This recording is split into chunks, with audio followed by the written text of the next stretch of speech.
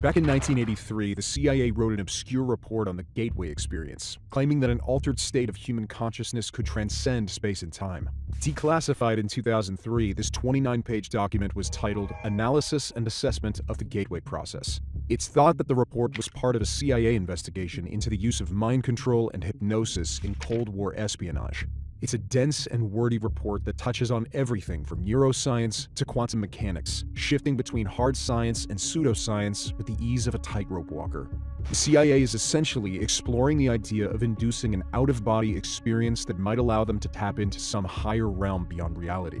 According to the report, the universe consists of a complex system of interacting energy fields, in which states are just variations in energy. Human consciousness is no different. It's just a vibrational pattern of energy. When hemisync is achieved, the report says it can induce an altered state of consciousness in which a person's consciousness is released from the physical world and turned into a pure field of energy. Now let's get to the last and most important part of the document. Please, pay attention.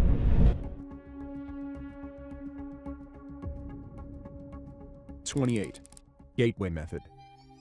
Having put the gateway experience in context by postulating a structural outline of how and why it seems to work, and having shown what it is designed to achieve, the time has come to examine the specific techniques which comprise the gateway training process.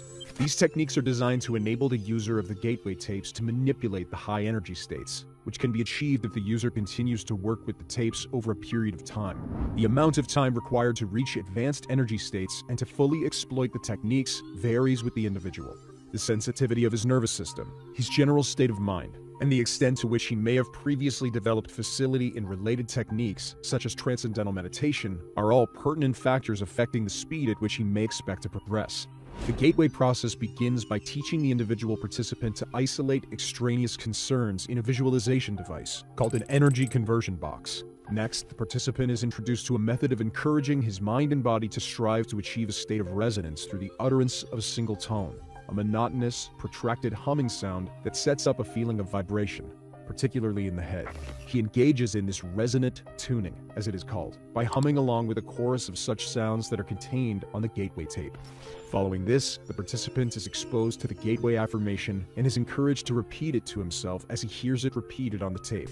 This affirmation is a statement to the effect that the individual realizes that he is more than merely a physical body, and that he deeply desires to expand his consciousness. 29.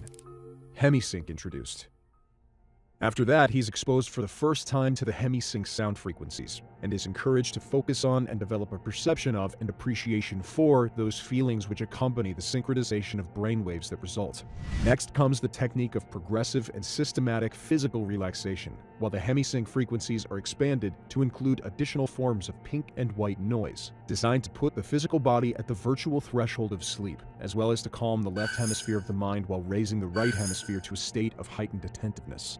Once all of this is achieved, the participant is invited to envisage the creation of an energy balloon, comprised of an energy flow beginning at the center of the top of the head and extending down in all directions to the feet. The energy involved in this flow then proceeds up through the body and back out into the balloon pattern again. The energy balloon, which sets up a pattern very reminiscent of the cosmic egg discussed earlier, not only enhances bodily energy flow and encourages the early achievement of a suitable resonant state, but is also designed to provide protection against conscious entities possessing lower energy levels, which the participant might encounter in the event that he achieves an out-of-body state. It serves as a precautionary purpose in the unlikely event that the participant's first out-of-body experience involves direct projection outside the terrestrial sphere. 30. Advanced techniques. Having reached Focus 10, the participant is now ready to endeavor to achieve a state of sufficiently expanded awareness to begin actually interacting with dimensions beyond those associated with his experience of physical reality. This state is called Focus 12, and involves conscious efforts on his part, while additional forms of pink and white noise enter the sound stream being directed into his ears from the gateway tape. Once the participant has achieved this state of greatly expanded awareness, he is ready to begin employing a series of specific techniques or tools, as the Monroe Institute characterizes them, which enable him to manipulate his newly found expanded awareness to obtain practical, useful feedback of value for promoting self-discovery and personal growth. The specific techniques involved are described individually below. A. Problem solving. This technique involves identifying fundamental problems which the individual wishes to see solved, filling his expanded awareness with his perception of these problems, and then projecting them out into the universe. In this way, the individual enlists the assistance of what Monroe Institute calls his higher self, in other words, his expanded consciousness, to interact with the universal hologram to obtain the information required to solve the problem. This approach may be used to solve personal difficulties, technical problems in the realm of physics, mathematics, practical administrative problems, and so on. Responses to the problem-solving technique may be received almost immediately, but often they come based on developing intuition over the next 2 to 3 days. Frequently, the response comes in the form of a sudden, holistic perception in which the individual suddenly finds that he simply knows the answer in all of its ramifications and completely in context, sometimes without even being able to put his newly found perception into words, at least initially. In some cases, the response may even arrive in the form of visual symbols, which the individual will see with his mind while he is in the Focus 12 state, and which he will have to interpret after he returns to normal consciousness. B. Patterning. This technique involves the use of consciousness to achieve desired objectives in the physical, emotional, or intellectual sphere. It involves concentration on the desired objective while in a Focus 12 state, an extension of the individual's perception of that objective into the whole expanded consciousness, and its projection into the universe with the intention that the desired objective is already a matter of established achievement, which is destined to be realized within the time frame specified. This particular methodology is based on the belief that the thought patterns generated by our consciousness in a state of expanded awareness create holograms which represent the situation we desire to bring about, and, in doing so, establish the basis for the actual realization of that goal. Once the thought-generated hologram of the sought-after objective is established in the universe, it becomes an aspect of reality which interacts with the universal hologram to bring about the desired objective, which might not, under other circumstances, ever occur. In other words, the technique of patterning recognizes the fact that since consciousness is the source of all reality, our thoughts have the power to influence the development of reality in time-space as it applies to us, if those thoughts can be projected with adequate intensity. However, the more complicated the objective sought, and the more radically it departs from our current reality, the more time the universal hologram will need to reorient our reality sphere to accommodate our desires. Monroe trainers caution against attempting to force the pace of this process, because the individual could succeed in dislocating his existing reality with drastic consequences. C. Color breathing. The next technique is called color breathing and is designed to use the expanded awareness and highly focused attentiveness associated with the Focus 12 state to imagine various colors in a particularly intense and vivid manner so as to use them to resonate with and, in turn, to activate the body's own energies. Fundamentally, in terms of practical application, it is a healing technique which is designed to restore the body and to enhance its physical capabilities by balancing, revitalizing, and returning bodily energy flows. It is predicated on the principle that the body's electromagnetic field is capable of altering its resonance pattern so as to entrain energy from the Earth's electrostatic field for its own use. The various colors envisaged in the imagination as part of the technique cue the mind as to which frequencies and what specific amplitudes are desired in connection with this entrainment and the subsequent alterations in bodily energy flow patterns. That color has the capacity to affect the human mind is well known, and the effectuality of color in certain kinds of healing is a demonstrable fact.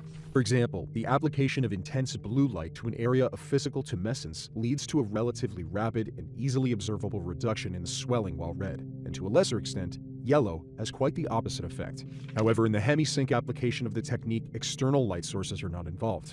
Rather, the mind is the sole agent of healing and revitalization. D. Energy bar tool. Magic wands and enchanted scepters have been part of the folklore and occult practices of many cultures. The scepters, staffs, and maces carried by monarchs and high priests alike occur with such frequency in the history of bygone eras as to suggest that, at the very least, these items are aspects of some type of archetypical symbol which the human mind seems to appreciate, perhaps subliminally. In any case, the energy bar tool technique involves envisaging a small, intensely pulsating dot of light, which the participant charges in his imagination with enormous energy until it is virtually pulsating. The participant then extrudes the dot into the shape of a sparkling, vibrating cylinder of energy, which he then uses to channel force from the universe to selected parts of his body for purposes of healing and revitalization. E. Remote viewing. In addition, the energy bar tool is used as a portal for initiating a follow-on technique called remote viewing. In this context, the participant turns his bar of energy into a whirling vortex through which he sends his imagination in search of new and illuminating insights. The apparent purpose of the symbolism involved in the vortex seems to be to cue the subconscious and to convey its instructions as to what the participant wishes to do, but in terms of nonverbal symbols which the right hemisphere of the mind is capable of understanding. F. Living body map. This technique provides amplification for the application of the energy bar tool as a means of healing specific areas or systems of the human body. The configuration of the participant's body is imagined, and then the various major systems, such as the nervous and circulatory systems, are envisaged in appropriate colors within the confines of the outline being held in the imagination. The energy bar tool is then applied to energize, balance, and heal in whatever manner the participant desires. In the process, the participant visualizes various streams of colored energy flowing out of the tool into the organ system or area upon which the revitalizing or healing application is being made.